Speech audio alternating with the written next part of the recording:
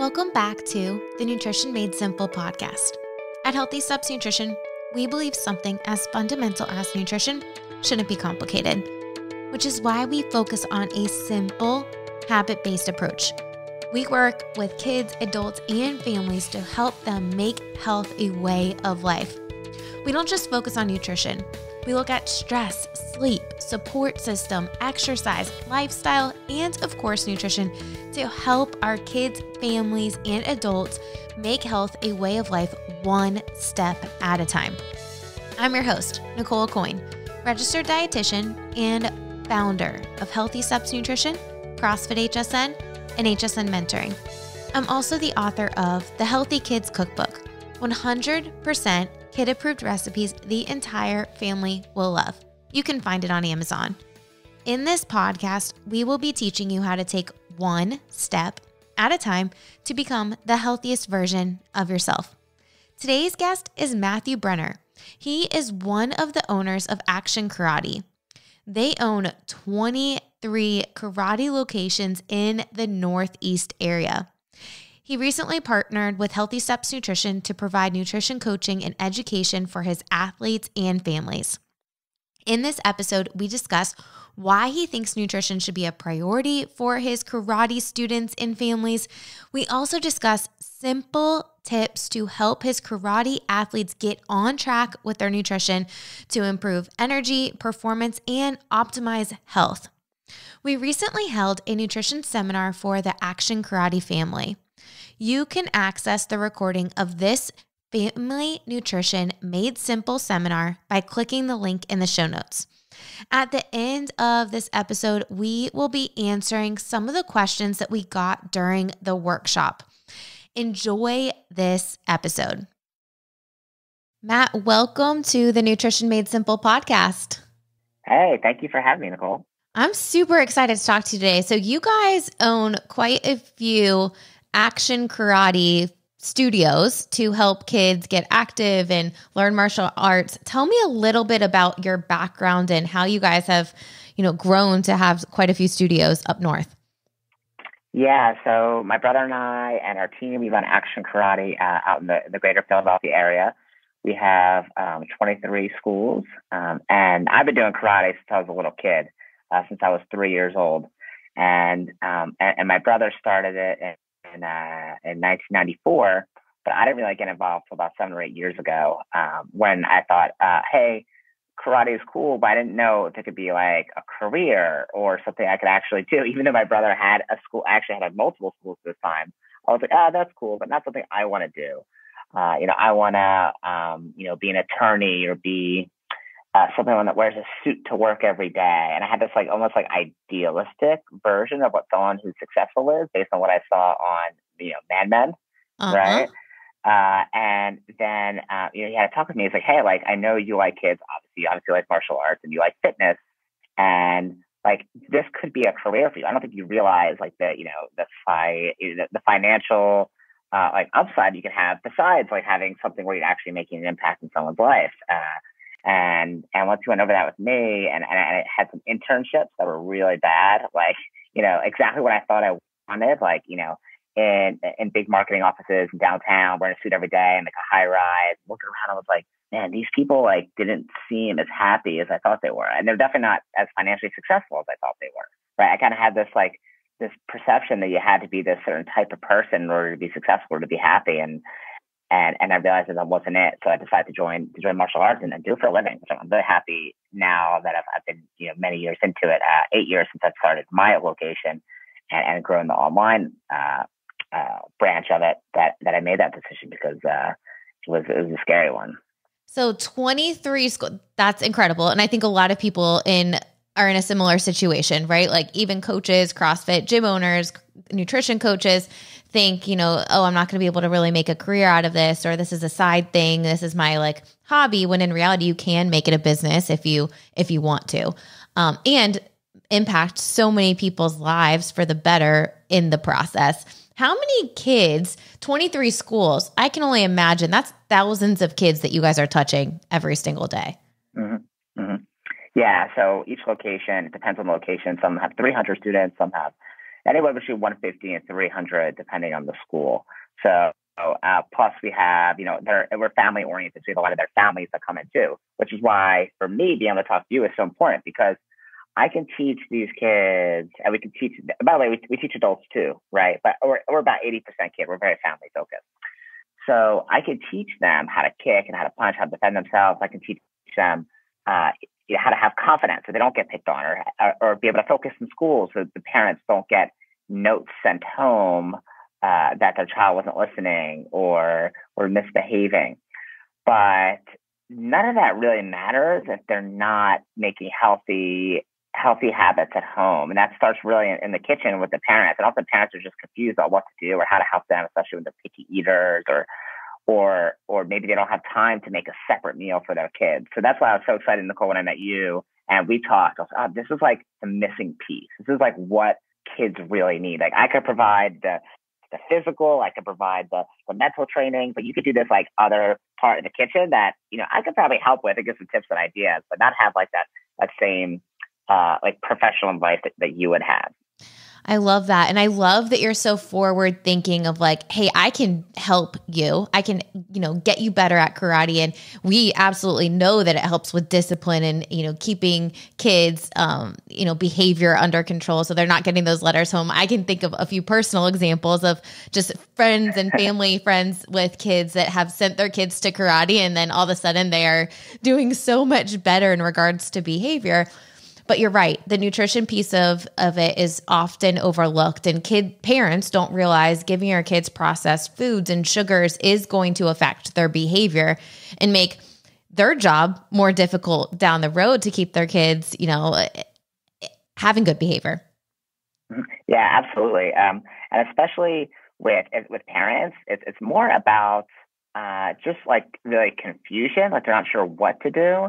And like time, right? Parents nowadays have more on their plate than they ever did in the past. Right? Kids are doing more, right? They're not just doing karate, and they're not just doing baseball. They're playing golf, like your boys, right? Or they're doing soccer, and they're doing basketball during that season. They're doing, piano practice. They have so much. Plus more work. A lot of parents are working from home, so they have so much on their plate, right? And they need things that are going to be convenient, easy, not complicated. Because if it takes a long time, or it's difficult, and it's just impossible to actually apply, right? Just like I was listening to one of your shows, the past ones, and like one of the philosophies I love about Healthy Steps is that it's like small, little, tiny things over time, right? And what most people do is they say, hey, I'm going to go on a diet, I'm going to cut out carbs, I'm not going to eat any sugar, and I'm going to wake up at 5 a.m. and I'm going to talk in the mirror every day, right? And they try to do all these things at once, and then they just fizzle out really fast, right? If you guys are like, hey, if we get this one thing, we can accomplish that. Okay, cool. How can we get the next tiny little habit? Okay, cool. Let's build on that. And that's the foundation to a strong building, right? Absolutely. Absolutely. Yeah, and that's really our goal for our kids, right? To build about small steps at a time. We have a saying, we look for progress, not for perfection. And we don't want to get bitter. We want to get better every time something happens, right? So whether it's if you're a nutrition coach listening to this and you're like, and you have a client who, maybe they had some progress the first couple of weeks, but then, they've kind of slid off. Well, that's okay, because like you're going to have times where you you mess up or you get bitter, but as long as you're getting better overall, like people get bent out of shape if they gain a pound 1 week, but even if they lost 6 pounds net over the month, right? They just look at that 1 week, they look at the bad thing. But I think if we like focus on the good and the tiny little steps over time, that's how we make big changes, right? Especially with kids. Like it's easier. There's a saying, I wish I remembered who said it, but it's easier to create strong kids than fix broken men. Okay, easier to create strong kids than fix broken men. I love that. Yeah, and I feel, and really for us, that's why it's so important. That's why we're so kid focused, because the sooner you do it, the better. Like if I knew all the nutrition stuff that I knew now when I was a kid, man, like I feel like I'd be in such a better situation. And I grew up with 8 siblings, so one of 9. So I ate hot dogs canned in the microwave, like not even like a grill, like literally straight up microwave, like the grossest dollar store hot dogs you can find. Canned tuna fish and like ravioli, and that was like 85% of my diet. Like the only vegetable I saw was like the frozen ones on pizza. Like that was it. But as I got older, I learned and then I decided to become a certified coach, right, for myself. And yeah, that's why kids need it, because they don't know. Like I truly had no idea. Like I barely ever had fresh vegetables, like super rare. It's interesting. Like so many parents that we work with, I actually just signed up a new person for our nutrition coaching program yesterday. And we were talking, and he's 380 pounds. And he's like, Nicole, I have 2 kids. I need to get healthy. I want them to model I want to model the good behaviors for them, so they're not dealing with this at age 40 like I am. And when you can look at it from a parent's perspective and say, okay, I need to model good behavior instead of, hey, I'm going to call Nicole to fix my child. Like we should all be doing this together. It's going to help that child be set up for success and not feel like they have to do something special or different than the parents are doing. You brought up 2 really good points. You said parents are confused and they don't have time. And I 1,000% agree with you, because there's so much money out there in the food and beverage industry that companies spend to make their food products look healthy and look good. And unless you truly investigate as a parent and know what to look for, you will be tricked. And I can tell you, me and my husband are tricked sometimes too. Like we'll grab something and then take it home and be like, what in the heck did we just buy?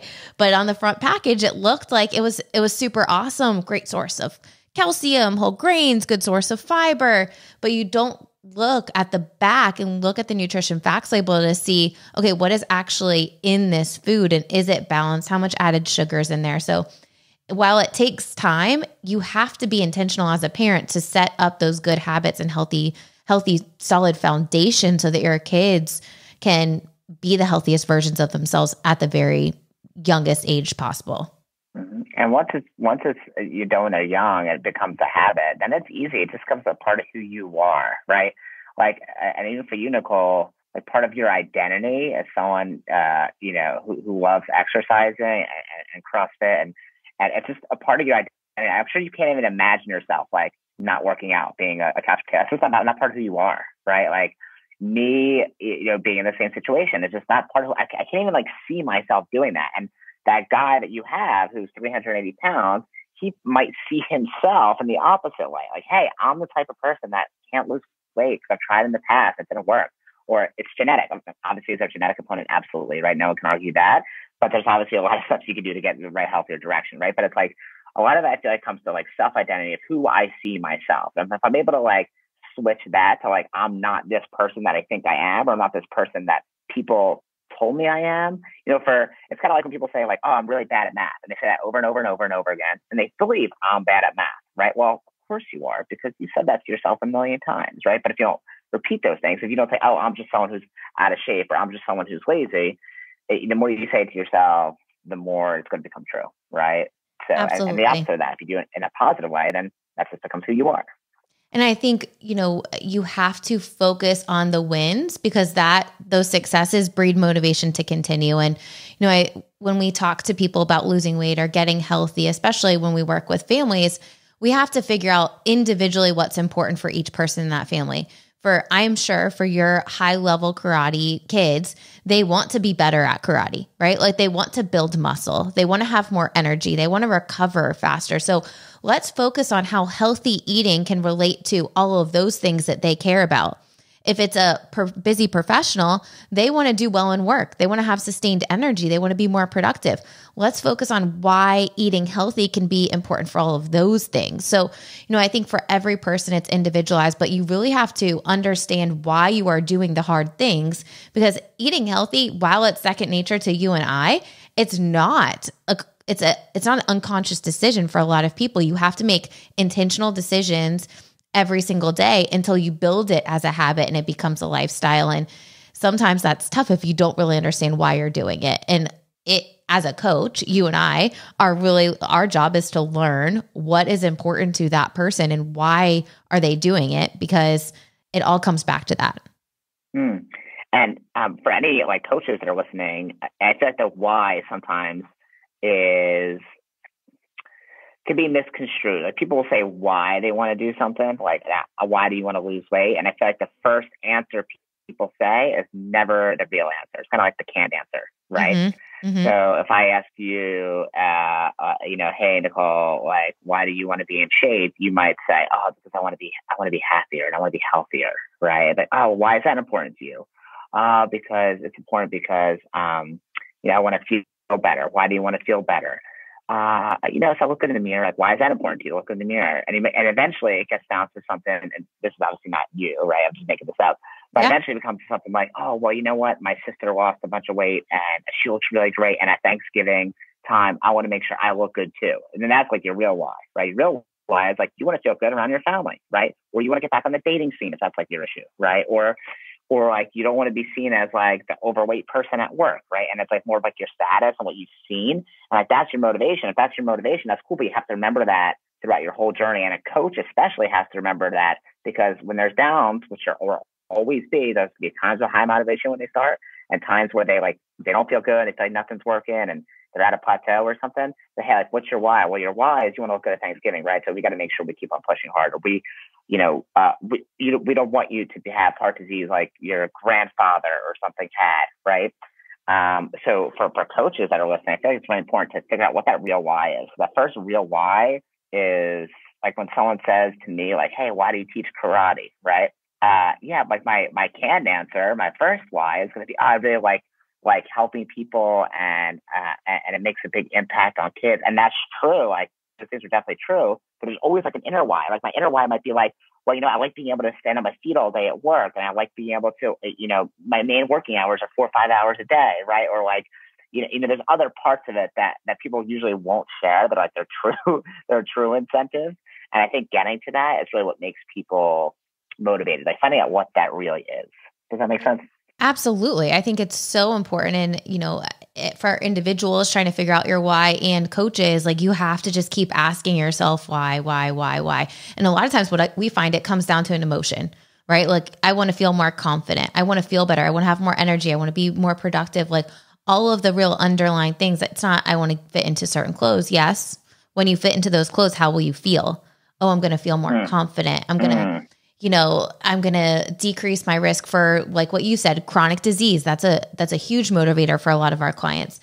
And from a parent's perspective, it is so important for you to model this behavior for your kids so they see you doing it and not feel like they have to do something different, which is why I love, encouraging families to get in the kitchen together. And one of the things that we did during COVID is we have twin 11-year-olds, and they wrote a cookbook with me. And it is literally all of our Healthy Steps nutrition recipes, like all of our adult recipes that are in this kid cookbook. And kids absolutely love it because they see other kids in the kitchen eating healthy. And we get pictures all the time, my husband and I, on social media or text messages of kids trying foods that sometimes would be really tough for parents to get their kids to try. But because they see other kids doing it, it works out so much better and the kids are willing to do it. So, I think if you're a parent listening to this and you're like, we're struggling with eating healthy and, time is a big factor, or, my kids are picky eaters, why don't you get them involved? Give them, a little bit of ownership. Hey, let's try Friday Try Day. Let's have you try some new food that you pick every single Friday, and we cook it together and you try it and you let me know if you like it or not. And I just was at, we do a partnership with a big gymnastics facility locally. And I go in, and every single time I'm there, the kids love me because I give them food to try every single time like that. I've bribed them over with food, and I'm 1,000% okay with it. And the cool thing is it's positive peer pressure, right? Everyone else around them is trying the food, so the kids try it. And guaranteed there's at least 10 kids every time that have never tried that food that now are like, okay, I'm telling my parents to get this because I like it and it's healthy and it's balanced. And then it's not a fight between the parents, right? It's, hey, you've got the kid taking ownership, saying like, hey, I want to try this new food. And as a parent, the last thing you want to do after a busy day at work is fight with their kids about food. Like, I get it. But if you can have them take some ownership and be involved in the process, and it's a family affair, it's going to make everything so much easier down the road. Yeah, that's awesome. And making it, like getting them involved, I think is great. And so I have a question for you, Nicole, which is, when you go to the gymnastics gym, let's say you have new foods, I'm sure there's some kids that are reluctant. So how do you get them to try it? What do you do? It's part of the culture now. Like there's not one kid that doesn't try it. Every kid tries it and they get excited about it, and they might just take a bite or they might eat the whole thing. I don't really care as long as they've tried it and they're open to it. We know that, you have to try things 12 to 15 times to know if you really like it or not. I'll give you a funny story there. I've been there for 8 years. So we've been going there. This is like, they know me and they get excited. And the first year I was there, 8 years ago, goodness, this girl, she's 16 now. She's going to be a senior, and she was 8 when I first met her. She only ate 3 foods, and it was like the struggle. Her name is Gabby. She is an amazing gymnast. She already has a college scholarship. She's incredible, but she really struggled to put on weight because she didn't eat anything. And it was like a constant battle with her and her mom and just the coaches too. And now she's the first one to try something. She encourages all the other kids to try foods. She's eating so much better. She's built muscle. And it really came down to, hey, getting a coach involved, someone else involved. So it wasn't a fight between her and her parents anymore. It was like, hey, I'm this neutral party that's like, this is the reason why you want to do it. And for the gymnasts, especially, they're practicing for 6 hours a day. Like if they are not fueling their bodies, they're not going to gain the muscle that they're working really hard for. It's going to be really tough for them to recover. They're going to be more prone to injuries. So if I can help them explain the why, they're more likely to do whatever we're trying to do. And I think whatever age group it is, you explain it differently, right? Like, hey, you want to have more energy. You want to run faster for the younger girls. And for the older ones, you can talk a little bit more about, other complicated things that the younger ones are not going to understand. Either way, the point is when you have someone else getting involved and being a neutral party so that kids don't feel like their parents are telling them what to do, it's so much easier for changes to actually be made. But everyone has to be involved in the family, right? Like we can't just have a kid be eating healthy and other kids in the family not eating the same foods. Like everyone needs to be eating the same things, maybe in different portions, but it's important that everyone's on the same page. So you won't recommend making separate meals for separate kids based on what they like? I do not recommend that. I don't know any parent that has a chef that is a short order cook that has time to spend all of the time in the kitchen. Like, let's all eat the same things. And, maybe it might be slightly different. For instance, we do spaghetti squash within our family a lot. We'll do like a salad and then spaghetti squash with meat sauce. My husband will make turkey meatballs sometimes.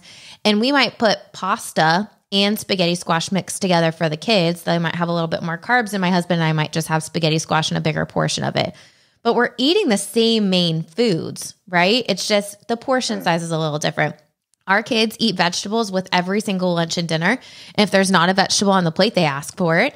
And it's just because that's part of their routine. They don't know anything different. But I would say the earlier you start these healthy habits, the easier it's going to be. If you have a 14-year-old, it's going to be tough to say, I've never asked you to eat a vegetable before. And now at age 14, I'm going to ask you to start eating vegetables. Like, you're never too young to start eating healthy. Is there a time that's like optimal? Is this you start when the kid's like, able to chew? Like when do you usually start making it a priority?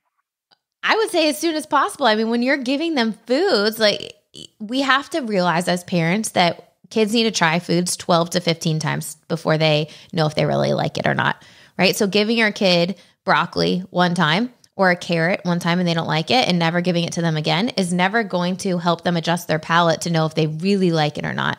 And the other thing is the way you cook things, the way you season things. I know for me, I do not like steamed cauliflower. I hate it. I think it tastes like mush. I don't like it. But if we put it in the oven and roast it, or the air fryer and it's a little crunchy and we add a little Gibson seasoning salt to it, it tastes absolutely delicious and everyone will eat it in our family.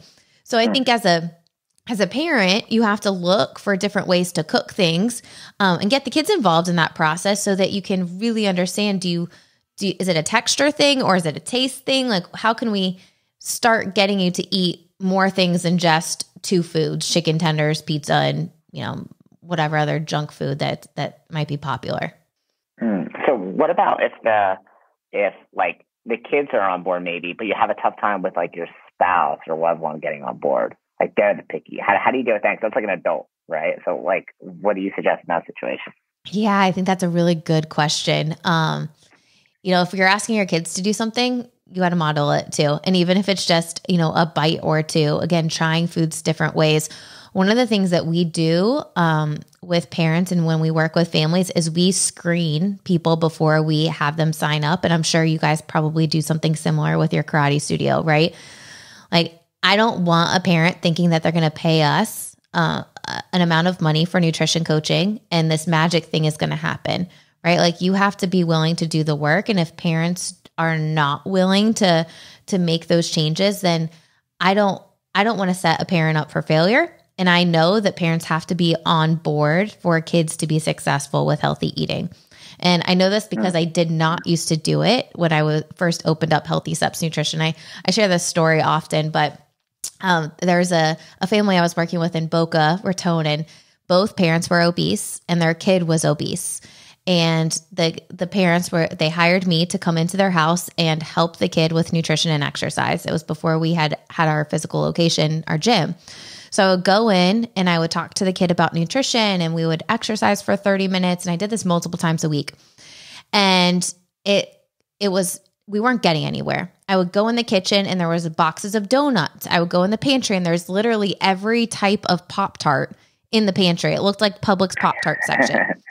And I remember at one point looking at the parents and I said, hey, next week we're going to start cleaning out the pantry. Every single time I come, we're just going to take one box of something and we're going to clean it out so we can start adding more healthy foods in so we can set you up for success. And the kid was a little reluctant. The parents just kind of looked at me and I was like, all right, well, we'll see how it goes next week, but that's what we're going to do. I'm going to set this plan. So the next week comes and we go into the pantry. I'm with the kid. The parents were not in the pantry. And I said, all right, why don't you pick a box of Pop-Tarts that we're going to throw in this trash can? Let's clean out some of the junk that's in here. The kid is 8 years old. He's not buying the Pop-Tarts. It was the parents. So he grabs it and he's like, I'm not throwing it away. And I said, well, we talked about it. We're going to throw it away. So I, throw it in the trash can. He punched me in the stomach.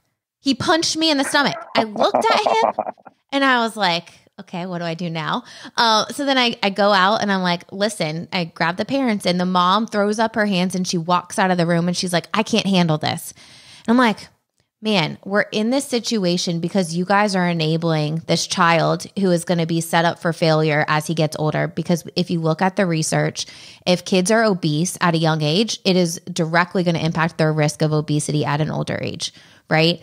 And the research is there. So you as a parent have to do the hard things to set your kids up for success. And at that point, I ended up stopping. I stopped working with the kids. I'm like, you know what, if I don't want you guys to continue to waste your money because you're not willing to make changes, and I'm not going to be able to do anything with this child if you guys are continuing to enable him and buy the stuff that's not going to be supporting what we actually talk about every time I come to the house. And it's unfortunate, but that was honestly on me that I didn't screen that family and let them know from the beginning, hey, you guys have to be on board with this. And if you're not on board, we're not going to have a good relationship and this program's not going to work. So it was a very great learning experience for me. I won't make that same mistake again, but I think it shows, and it's an extreme story, but it shows you that parents are the ones that are making the buying decisions. If you are a parent and you're struggling with your kids to eat healthy, grab a third party to help you, hire someone to help you, but be willing to put in the work because it has to go beyond a conversation, right, with a coach. Yeah, first of all, it's a crazy story. Second of all, we got to get you into karate class and how to defend against the punch to the stomach. Right? I needed your skills to defend the punch. I had no skills to defend a punch. Now you're walking in every house, putting the Pop-Tarts away, and your hands are up, you're on guard, what's going to happen?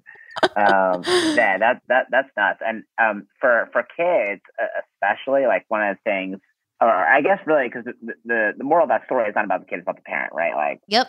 Kids not buying anything. So one of the things that you mentioned that I think is similar to what we do and might be helpful for someone listening is that we do what's called upstreaming, where we'll talk about what the challenges are going to be in the beginning. That way they expect it. And when they come up, it's not like, oh, look at this challenge I have.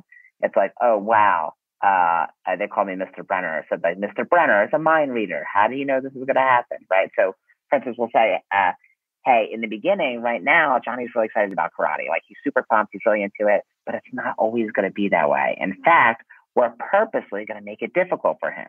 And he's got to come to you and he's going to say, hey, this is too hard. I don't like sweating. I can't do it. I can't figure it out. And he's going to whine and beg and tell you he doesn't want to come. Okay. Kind of like a new toy. No matter how fun it is in the beginning, kids are going to be very excited about it. But eventually it's going to sit under a couch somewhere, right? And they go, yeah, definitely. It's the same thing with karate. Same thing's going to happen. And what we look for are parents who are going to push and encourage their kids to get past those tough points, because that's where the learning is going to happen. It's not going to happen when things are awesome, amazing, and fun in the beginning. It's going to happen when things are tough, and he's able to get past that. So if you want him to grow his confidence, he's got to be able to get past those things that are difficult. So what I ask of you is, before we move forward, are you okay pushing and encouraging your child when that happens? And they go, yeah, I totally get that. Yeah, that makes sense, right? And then when that comes up later, which it always does, right? Even our best students, right? Like even your best nutrition clients are going to feel demotivated sometimes. Like they can recall that conversation. We can say, hey, remember when you first started? Like you said this, like this is normal. This is like what everyone goes through, right? So for anyone who's coaching, it's the same thing. Like, hey, like you might lose some weight here and there. Maybe you're not getting the results you want, but that's all part of the journey. Okay, as long as you stick with it, you're going to see results long term. And the people who give up are the people that end up frustrated and being in the same spot they've always been in. I love that. And I think it goes back to the why. Why did you get your kid in karate? Why do they want to do karate? You know, same thing with nutrition. Why do you want to eat healthy? Why are we doing this? Why are we putting in the effort? And there's so many positive things that come out of getting your kid in a structured sport, right? And eating healthy foods and setting up healthy habits from the beginning, so we don't have to unteach bad habits.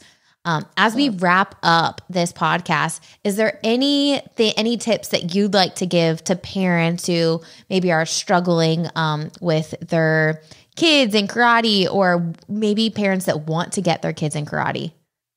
Yeah, sure. So I think martial arts is the best thing you can do for your child, because there's a couple of reasons. And whether you do it with me or anyone, like I just think it's so great. If there's something magical about me or what I do, I just think martial arts is so good for kids.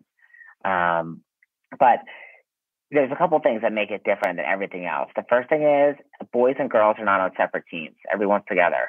Okay. And most times it's not the case with traditional team sports. I think it's really important, where it doesn't matter whether you're a boy or girl, overweight, underweight, athletic, not athletic, on the spectrum, it doesn't matter. Like you can prosper on your own. That's the first thing. And the second thing that's just like really amazing about martial arts is this, you know, we teach punching and kicking, but it's not really what we teach. What we really teach is the mental benefits of martial arts, which is increased focus, better confidence, better listening in school. And if you have those skills, like especially if you have confidence, the likelihood of someone bullying you or trying to hurt you go way, way down, right?